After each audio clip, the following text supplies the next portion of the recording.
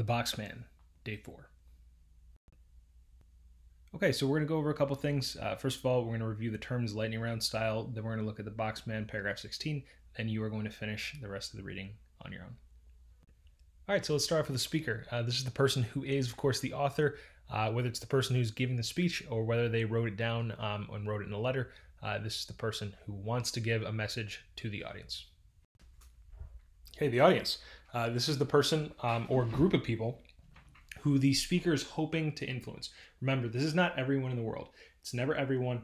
It is always a person or specific group of people that the author is speaking to, even if it's just Americans, even if it's Californians, even if it is a third period class or a fourth period class. That's a specific audience, not the same as the others.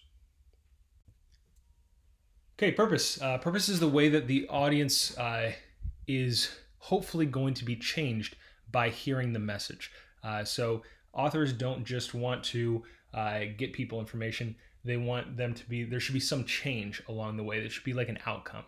So if a president is giving a speech, maybe it's to get more people to support the idea that they have. If a candidate is running for president, chances are they're looking to get a vote. If a person is speaking to someone else, it could be that they want that person to give them something. It could be that they want them to stop them from doing something. Whatever it is, there should be a specific outcome.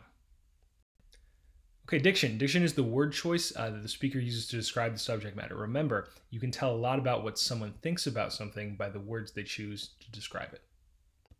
Which brings us to tone, which is, of course, how the author feels about a subject. And so, once again, tone and diction tied together. The words you choose reveal how you feel about something. Imagery. Remember, not just sight, but all the five senses. Sound, taste, smell, touch, all of them. Anything that evokes the five senses. Allusion. Remember, a reference to something that exists, whether it's real or imaginary, it's something that exists actually in the world. And so, don't confuse this with illusion, which is a deception, deceptive appearance. Allusion with an A is a reference to something that exists. Syntax. This is the organization of words and punctuation to help create greater meaning. Remember, this is the bricks that make up the essay. Okay, so after going over all the terms, we want to really quickly review the Boxman so far. Remember, part one, Asher introduced the Boxman, this homeless person who's building a home for himself out of these cardboard boxes. A ton of positive diction, very respectful and admiring of the Boxman as he sets up for the night. Part two, Asher writes about the Boxcar Children and Henry David Thoreau. Remember, wistful diction, there's almost this like hopeful and like nostalgia almost for being that free, and how she's almost a little bit jealous that she can't be as free as both of those people were, both the children and Henry David Thoreau. Part three, Asher writes about the lonely ones. Remember, these are the people who are alone. They have this freedom, but they're sad because they're alone and they don't have anyone else to share it with. And so we still don't know who the audience is yet, but we can guess based on all the things that have happened so far that the audience might have something to do with being alone or being lonely. All right, so let's jump right into it. Today, we're going to be focusing on all the rhetorical devices we've seen so far. We're going to try and figure out audience and purpose because we're finally at the end of this reading, but we want to figure out how the author is trying to impact the audience.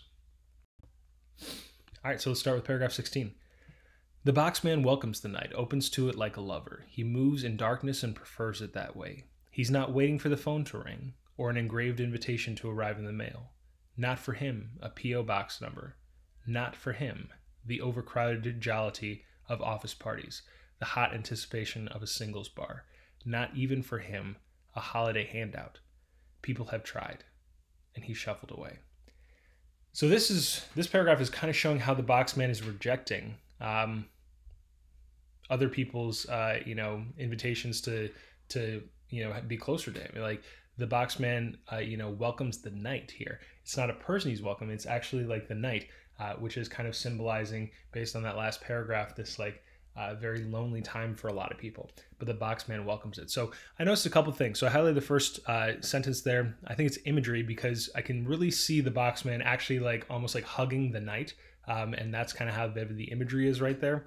And then I think that makes me believe that the Boxman is probably happy to be alone because he's embracing this, where other people are kind of almost like scared of it. And then we have the sound of the phone ringing, the picture of an invitation arriving, more imagery. And once again, it kind of demonstrates that he's not waiting around. He's already living his life. He's not waiting for other people like so many people who are lonely do. Okay. So in paragraphs 17 through 19, you are going to finish reading. Make sure that you highlight any rhetorical devices that you see. Make sure you are clearly, explaining how they're impacting the author's intention. And very, very important here, try and get to what is the purpose, who is the audience, and how are they impacted. All right, so if you got any questions, reach out. Once again, the number is 440-670-6979. Office hours Tuesdays and Thursdays, but please feel free to reach out whenever. All right, have a great day.